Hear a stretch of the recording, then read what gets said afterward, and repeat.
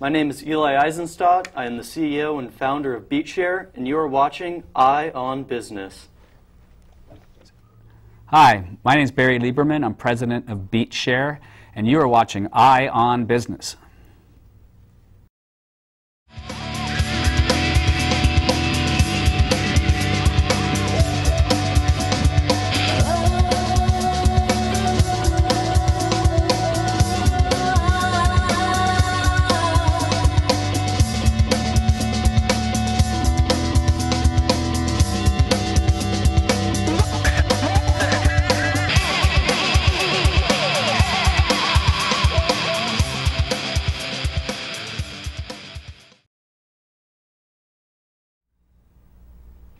Welcome to Eye on Business Innovation, where we look at innovative companies, innovative people, and their innovative products. Today we're very privileged to have with us Eli Aizenstat and Barry Lieberman of BeatShare.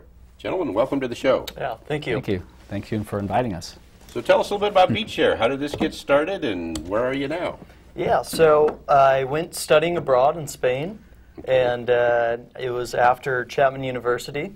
And, you know, I was sitting in the metro one day, and I was listening to music, and I was thinking, you know, there's no good way to send portions of music to other people. Okay. And, you know, I had these songs stuck in my head where these emotional connections with other individuals back home.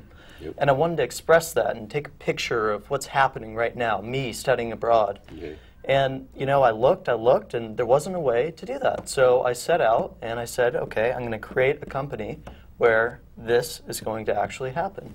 And that was the birth of BeatShare. Okay. That's where the idea came in. Now, where is it today? You've come through quite a journey in the last year or so, right? Yeah, it's been quite a journey. It's been a good one. We went into launch labs at Chapman University, Yep. and there we you know, formed our team more. We brought on Barry Lieberman, who is now the president of BeatShare and has been a beautiful addition. Okay. And Now, wait a minute. I don't know about beautiful. Brilliant, I'll go with. Beautiful, we'll have to discuss Hey, later.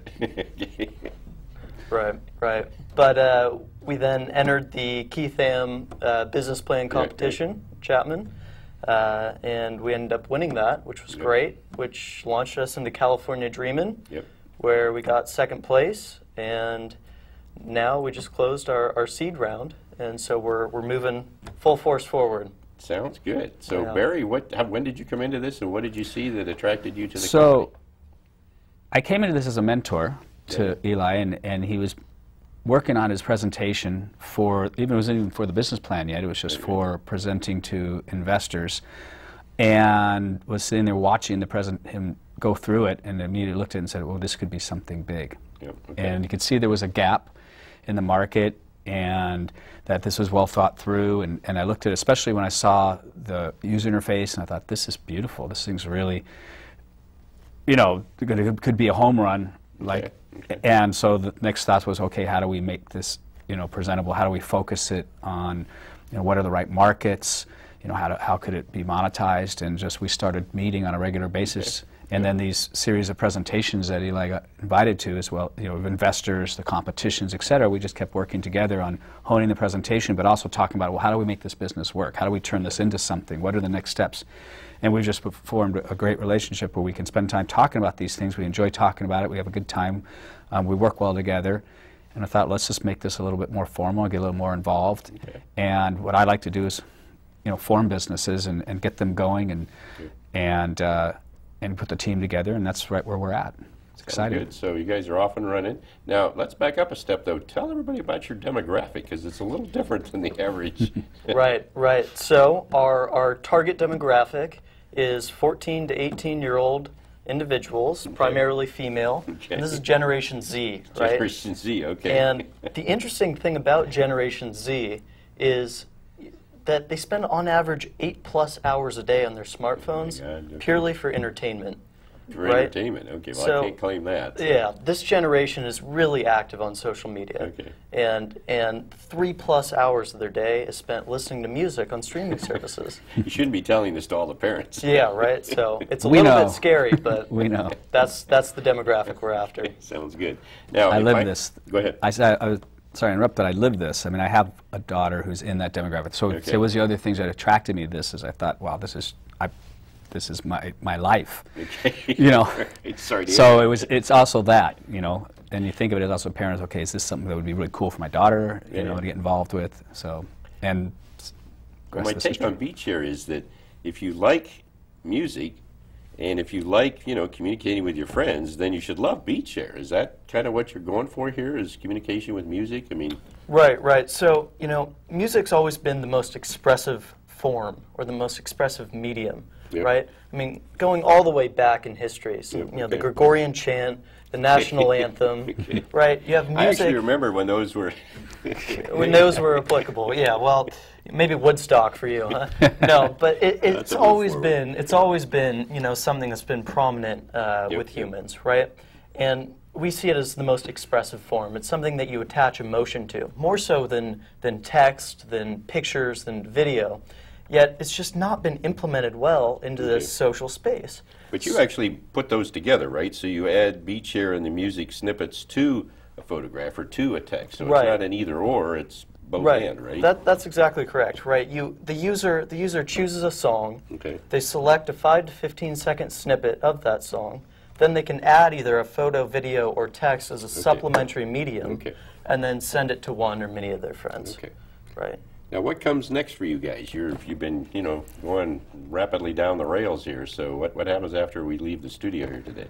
Well, right now, the main focus is to build the product and keep iterating it in front of audiences, test audiences, some of which is your help facilitating an event that you have coming up at Chapman. 180 high school students. Which is our target market. So it's an opportunity for us to have the next iteration of the app in front of them. And keep getting that feedback, making sure that what we're doing is something that they're not only going to like, but use over and over again and tell their friends to use over and over again. And while doing that, so it's moving the product forward, doing the user testing, and it's also starting to build that swell. Trying to get those people as advocates, but also start getting it in front of the right people who can give us, again, more feedback, but also once as we bring it to market, they're going to advocate it further. And at the same time, get in front of the target models of monetization, the target customers, and see what they think. But the beauty of it is that we can monetize without ever talking to those target markets by using just the current channels of click-throughs and affiliations to make this thing work from the start. Well, now, I'm sure some of our viewers out there are wondering, how did this young guy get this far this fast? I mean, how have you managed this with everything? You're still a student yourself. And so how is all this juggling in your life going at this stage, given that you're riding this rocket ship? Well, you know, at first it's a lot, right? At first it's all too much, it's scattered, you know, things are moving too fast, it's completely out of control. And, you know, what I've learned is to surround myself with people that are older, have more expertise, and can fill gaps that I don't have, right? And that community that we built that then becomes the team is what's really helped me excel it forward and bring a collaborative spirit to the company where individuals can then take up different parts of the company to keep moving it forward at that fast rate. So if you were to give, if either of you actually were to give advice to other entrepreneurs out there based upon what you've experienced, either with BeatShare or other things, you know, what are some of the words of wisdom you might want to pass along?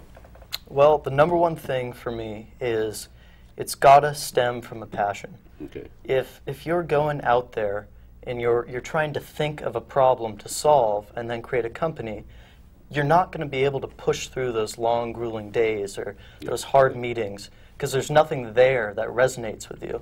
For me, it was an idea that came out of a feeling and an emotion. And so I think the number one thing that I would say to individuals is have the idea, have the business stem from an emotional connection within yourself. Okay, interesting. Now, Barry, from your perspective, what do you see?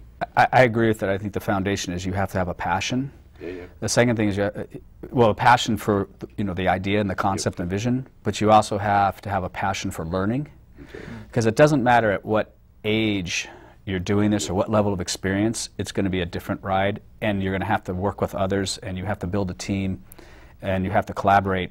And if you can look at it that every single moment and every single person you meet is an opportunity to learn and set your own ego aside but work hard on the vision, then that's what's going to really move you forward. I think that's one things I would compliment, and I would compliment Eli so much, is like he said, he's surrounded himself with people who can help complement and grow this and look at it as a team. Yep. And I think that's where so many times things happen, is that there's too much of a strength of, well, this is my baby, as opposed to this is going to be a family, it's going to be a business, you're going to build a community.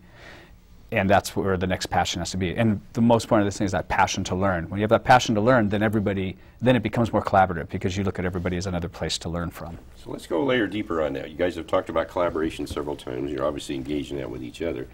What's the highs and lows? What works and doesn't work when you are trying to collaborate? When you've got, you know, time pressures and money pressures and everything else here. You know, the great thing that I learned, you know, working with Barry, and I think that's been a successful thing for our teamwork, has been putting everything on the table, having open dialogue. Okay. And it could be bad, it could be a hard conversation that you don't want to have, it could be something fun, but if you put everything on the table and are honest with each other, then you're able to get over those humps and have a trustworthy relationship. So that's been a key factor. Barry, what do you think? I would compliment that by saying that each person you bring in as you build your team has to be somebody who can fit into that culture. Okay. It won't always be pervasive all the way down as the company grows and creates layers, but at the leadership level, you have to be very careful about bringing in people that you think you can sit in a room with and get an argument with, you know, and work through it all, and that, you know, there might be an ego in the moment, but you're going to walk outside and you're going to, you know, go get a drink and a bite to eat, because you're just hashing it through. To me, the most important key to success is the ability to debate a point from all sides and have the openness amongst each other to do that, even when it's an emotional point. Yep. And by being able to do that, you'll find that you're always going to find an ending. It may not be the right ending or things may happen with the business. It may make a mistake, but everybody can live with it and move on because they were part of it, and it was again that community. Okay. And so many businesses, you know, don't have that, and that's, I think if you look at the best businesses, that's what the leadership's been able to form. Well, you guys have been great about sharing the inner workings of the company and so forth, but I also want to give you a chance. Is there anything we haven't asked you about BeatShare that you'd like to share with our audience? Anything else about the features of it or what's coming next? Well, we're really excited that in the fall we're going to be releasing it on iOS to the public, and so look for BeatShare on the App Store coming this fall. Okay. And how would they get in touch with you guys for more information? So if you go to beatshare.me, www.beatshare.me, you can there sign up for our alpha build, which is out right now, beta testing. Okay. And then also you can contact us via email. Well, fantastic. Gentlemen, we're going to have you back when we see what happens in the next chapter or two. We want to follow the dramatic arc of BeatShare, frankly. So really want to appreciate having you guys on the show. Great. Thank you, Shan. Thank you, Look forward Shan. to seeing you Thank you guys for again. inviting us. Appreciate it. You betcha. Take care. Thank you. You have been watching Eye on Business Innovation.